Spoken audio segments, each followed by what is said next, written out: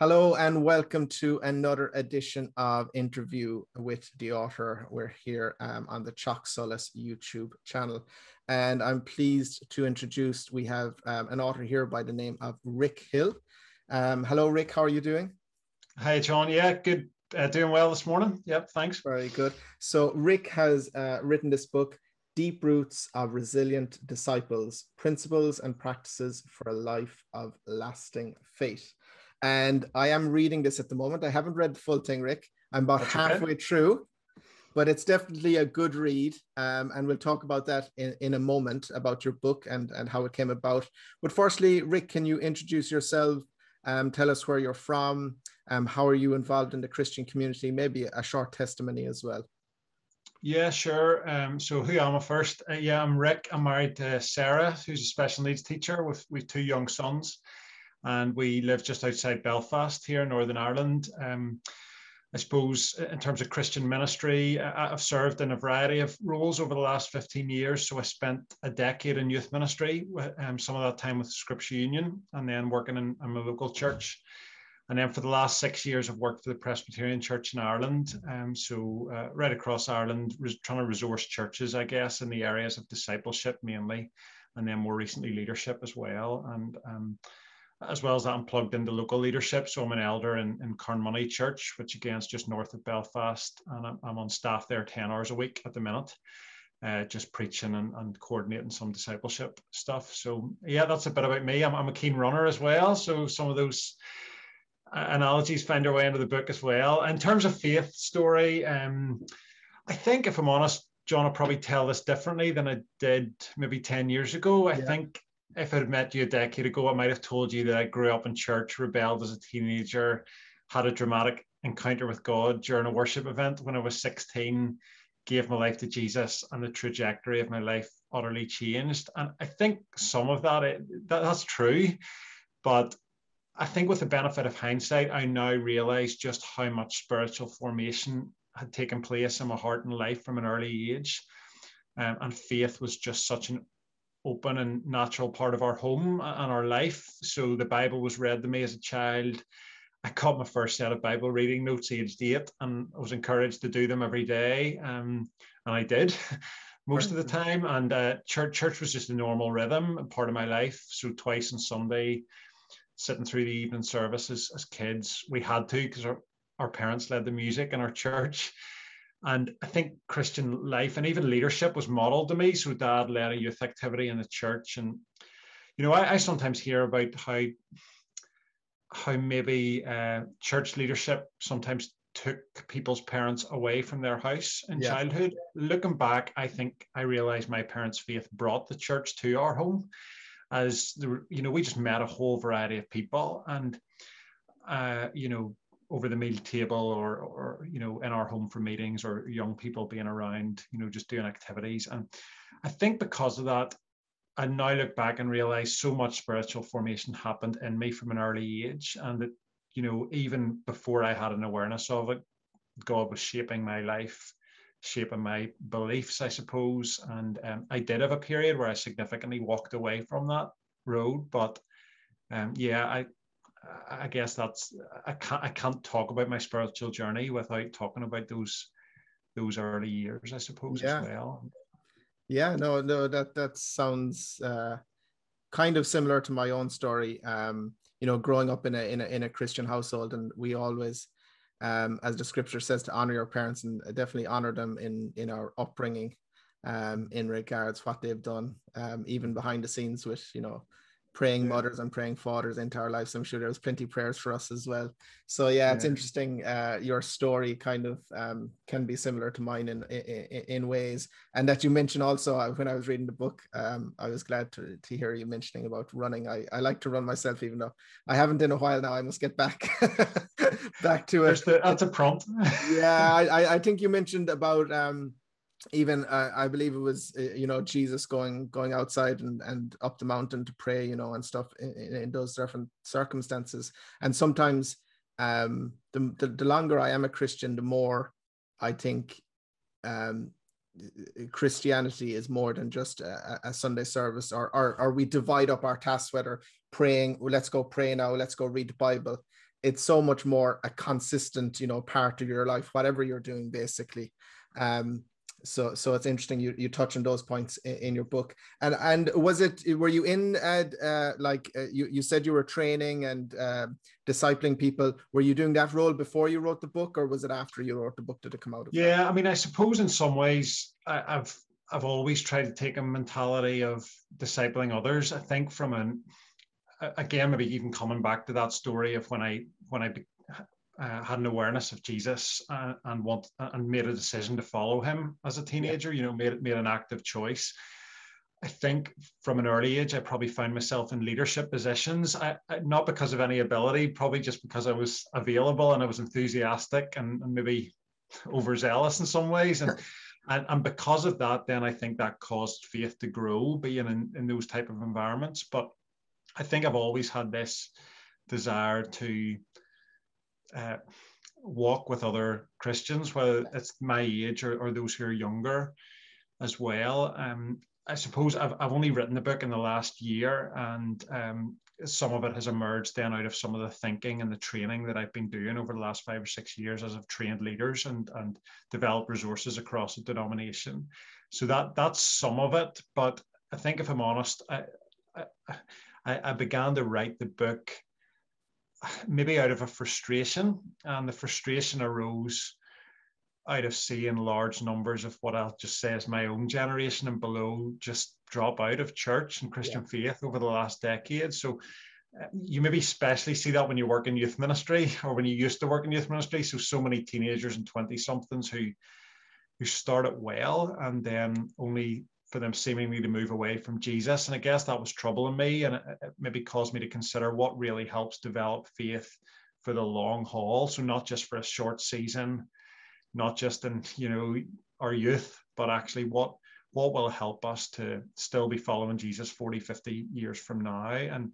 And that's maybe sounds like a negative, but on the positive, I think what I've realized is, as I've interacted with many others who continue to follow Jesus, is that actually I think there's a stronger type of discipleship that's emerging at this time, maybe because cultural Christianity doesn't really exist anymore. We're living on the fringes now of society. And so those who still remain, I suppose, those who still continue to follow Jesus, I think actually there's an extra resilience, or there's a depth, I suppose, to their life and faith. So that's really where some of the imagery in the title came from, around actually what we need are deep roots and to be resilient disciples to help us to follow I think Jesus. Also, going into that, when we see, you can always take the positives out of, say, the society not being as Christian, because I think Christians are becoming more resilient, and because we have to defend our faith. If you're living in a Christian bubble with Christians all around you, there's not much debate, there's not much discussion, you don't often come up against challenges. But as you see things happening in society, it makes you question as well. And you're like, okay, growing up, I believed this. Where is the backing for this? Is what I believed in church true? And some of the things we learned as children mightn't be true. The way it's interpreted, and you go back, okay, actually, it's slightly different, or in some way. And it's not, as I said before, it's not that the truth is changing, but we are getting closer to the truth.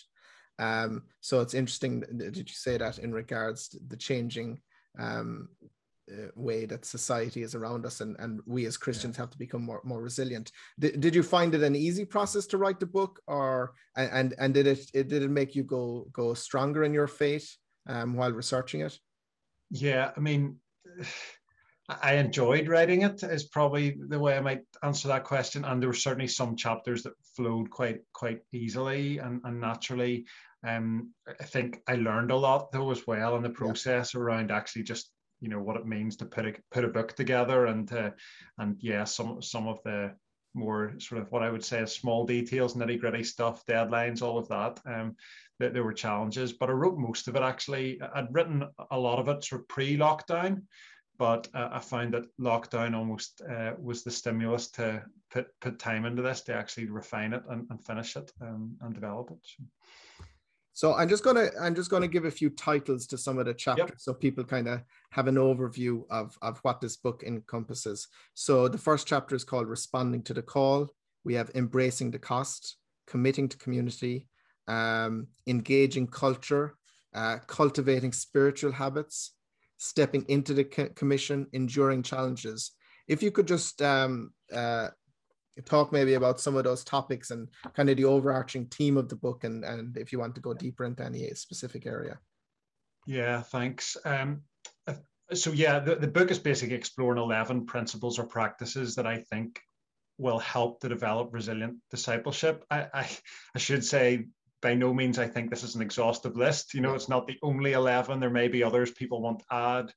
And in some ways, I think anyone who writes a book wants to spark a conversation. So but these are 11 that kind of came to the fore. I basically look through the Gospels and I explore how each of these are seen in the life of Jesus. And they're a mix of, the list that you read out there, John, they're a mix of personal. So there's some kind of personal hidden inner principles, and then there's some that are outward and corporate practices as well. So I think some of the ones that are most pertinent to the resilient discipleship conversation are chapter 8, where I explore the challenges of, so really I draw on the parable of the wise and foolish builders and talk about how everyone, no matter whether you're wise or foolish, endures a storm. Both builders in the story endured a storm. And so I talk about actually how do we respond to Jesus? How do we relate to God? How do we, whenever a crisis or a test or a trial comes in our life? And I think that is really crucial in that kind of resilient discipleship conversation. We maybe meet people who say, I was following Jesus until this happened, or, and chapter 2 then in a similar vein is on understanding the cost. And interestingly, when I wrote that chapter, it was way later in the book. And then the more I think we thought about it and developed it, we realized this is actually a really key underpinning of resilient discipleship, of understanding that if you follow Jesus, there is going to be a cost. And so we put it in quite early. So yeah, so cost and challenges are around the kind of resilient stuff. I think, again, maybe a key chapter, maybe the one I enjoyed writing the most, was the one around the church. So chapter 3 is about Christian community. I think it's trying to write from a really positive angle towards what the church could be or is in our lives. I'm aware and I do acknowledge the church doesn't always and hasn't always lived up to God's intention, and I acknowledge that. And for some people, that's why they've chosen to walk away. And in some cases, we have to do better. But also it's trying to point out that I don't think we can be resilient disciples we can't do it on our own. There's no such thing as solo Christianity. So I explore that sort of idea of what it really means to be part of, and not just in picking up what you said earlier, John, not just to be part of the church as in I sit in a seat or I attend on Sundays, but actually what does authentic Christian community mean? So I think on one side, there's a challenge to people, if you're trying to do faith without the church, if you're trying to follow Jesus without the church, don't, and try to get connected. But I think on the other side, to those who might say, well, we love, we're committed to church and we're there every Sunday, it's trying to also push to say, well, actually, what would it look like to really develop a community that share your faith, where you share faith together and life together as well. So, and then maybe just to pick up one other theme, I think I try to underline, there's a couple of chapters that are really around how we relate to the world or culture. So one's called Contrast, if I were to be different to the world. One is called Engaging with Culture. And I think I'm trying to underline that the strength of society's discipleship is really strong right now, and to help us to realize there's a level of discipleship that's happening in all of us. Yeah. Maybe we're being discipled by the world or by social media, or in some cases by Jesus. And so in some ways that's a bit of a call to challenge Christians to how we can engage with the culture in a positive way, to not let it shape us and form us, but also not to withdraw and retreat and hide away either. So there's a few things there about wisdom, discernment, yeah, how we can really engage with the culture around us as well. So yeah, those are just some things. No, they sound great. And as I said, I've been reading it, and one of the things that I've been practicing myself, one of the habits I had been doing this before I read this, was you mentioned about putting away your phone for, I think, 1 day a week. And in my life, I found that a big difference. Just you know, kind of getting back to more simple things and focusing on God, focusing on the Word. And it, you know, we can live such busy lives, but so often, as you've written yourself, you know, Jesus goes away and has time to himself. You know, we can be I think, yeah, church community is so important. And I think especially maybe for leadership, they have to be very careful not to do too much, you know, having too many programs, especially burning themselves out. I'm sure it's a big issue within leadership, that they have to take time, you know, to go away themselves. I don't know, have you ever read a book by Ray Ortland called The Gospel? But that's a very strong book, kind of balancing church community and the gospel. And when you were just talking about church there, the book just came to mind myself. Yeah, I haven't read that particular book by Ray, but I've met Ray Ortland, and I've heard him speak, and I'm very thankful for his perspective and ministry. Yeah, no, I'd recommend it even for anyone watching it. It's a small book. I read it last year, but it really brings into focus, you know, how some churches can be very theological based, very biblical, which is great, and then some other churches are very community based, and it's just trying to get in a way a balancing act of the two, you know, to promote both things. But I've so far I've really enjoyed this book anyway, and I really think it's important, and you've said this yourself, and I've noticed this, you're constantly pointing back to Jesus, you know. And we have to make sure as Christians that we're not just writing self-help books, you know, about how to necessarily be a better person, but the reason and the goal. And I just wanted to read out something here that you've written. So this is on embracing the cost. When we believe that Jesus is our greatest pleasure, then following him will become our greatest priority. Choosing an eternal perspective over an earthly one requires trusting that his thoughts are higher than our thoughts. His ways are better than our ways. His purposes are greater than our plans, and his answers are above our prayers. And we, you know, that's totally scriptural basis. So it's not just Rick Hill saying that, you know, so it's important that we consistently look towards Jesus in all we've done. Just Rick, a final question before I keep you too long.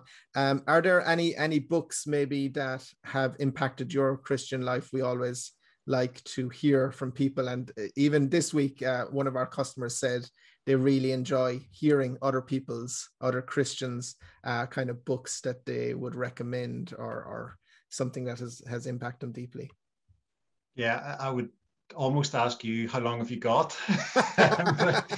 Because yeah, there's a whole, goodness, I could go through a whole library here, and actually at times I get shouted at in the house that more books are arriving and things like that. So anyway, and yeah, I mean, obviously there's some of the classics. Actually, one of the books that has impacted me, that I think has really shaped some of the writings, and I mentioned the chapter on cost in chapter 2. In some ways it's probably a bit of a rip-off of some of Dietrich Bonhoeffer's work, The Cost of Discipleship. So I think that's, and even in some ways he wrote Life Together as well. So I've loved Bonhoeffer's writings. So yeah, there's some classics in there.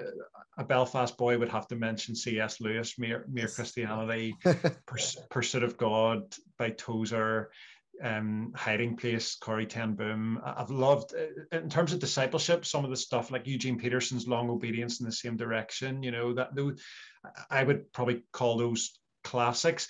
As a young Christian, I remember really, I think in some ways there's different books that help us at different times. And so as a young Christian, I remember grasping the concept of grace through, it was Philip Yancey's What's So Amazing About Grace, and just having my eyes opened, you know, and Francis Chan's Crazy Love was a real challenge and an eye-opener about almost read that book when I was 19 or 20 and thought, am I really a Christian? So, Yes, but yeah. it was that kind of, how devoted am I? Yeah. And then I think just more recently, to throw out a few I've read in the last year or two that probably have shaped the writings without maybe even realizing. A book, Transforming Discipleship by Greg Ogden, where he really argues about we've got to go beyond just a church, kind of Sunday church engagement, that actually discipleship involves being up close with people in our lives and sharing our faith with them. Lead by Paul Tripp, a really good book on leadership recently. And then the whole Emotionally Healthy series by Pete Scazzero. He's just written Emotionally Healthy Discipleship. I'm not all the way through it yet, but Emotionally Healthy Leadership, brilliant book. And then just one last one to throw in. There's a brilliant little book I came across last year called Faith for Exiles. Oh, yes. And I mentioned it in my introduction, but it comes out of some Barna research in the US about millennials and 20-somethings and faith. And so in some ways that actually provided me some of the lens for this.